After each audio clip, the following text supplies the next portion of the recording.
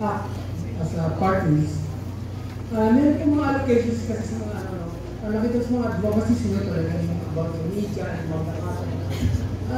May po ba na chances na maglagay kayo ng allocations ng mga as a congressman, ng congresswoman na sa housing or sa health and sa education? Kasi pagka-congress na kayo, meron kayo allocation budget.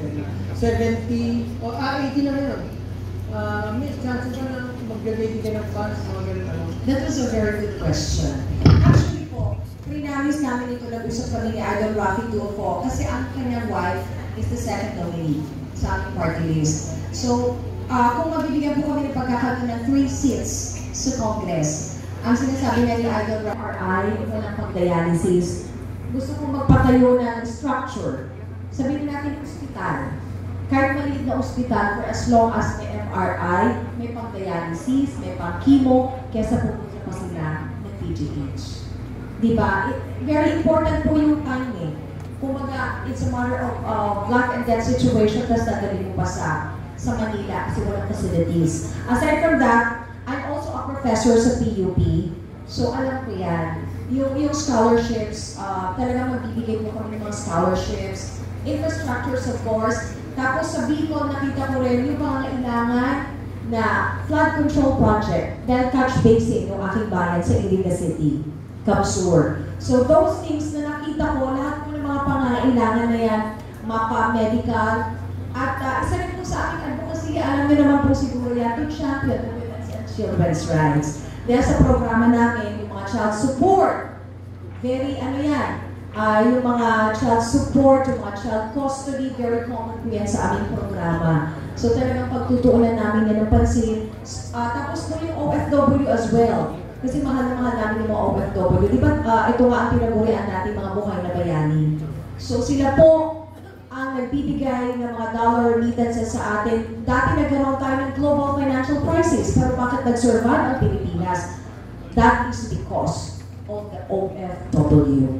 And sa ngayon, ang BPO malaking bagay din. Kaya nagsusurvive ang ating ekonomiya.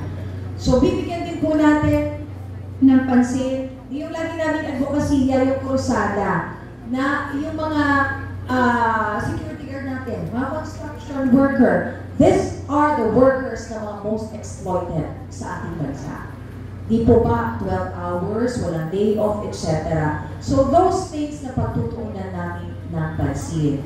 And as anti-crime crusaders at mga tagapagtanggol para sa mga inaapi, lahat po namin, lahat ng mga pangangailangan ng iba't ibang sektor ng lipunan ay nakita na namin sa aming 20 service and public service. So, more or less, alam na po namin yung bawat pangangailangan po. Salamat po. Okay, I think that wraps up our time with Ma'am Nina. Ayan, palapakan muli natin si Ma'am Nina. Thank you for enlightening us on public service. Stay na po kayo dyan because we will be giving you some tokens. But before we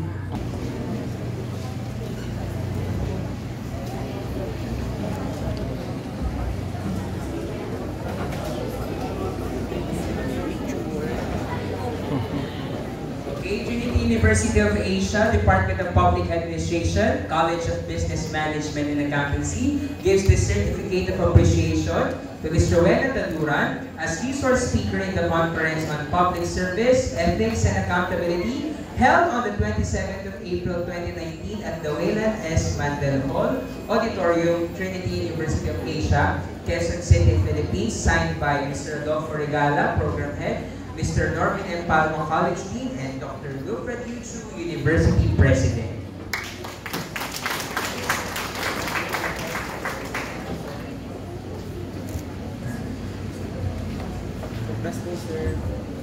Okay, so as the photo op is ongoing, we would like to request the three of them to stay and may we please have Dr. Aquino to please be on stage as well, and Dr. Yudelmo to please be on stage, our speakers. Tinatawag ko rin po yung mga professors, faculty members natin who are present with us. Please come with us onto the stage.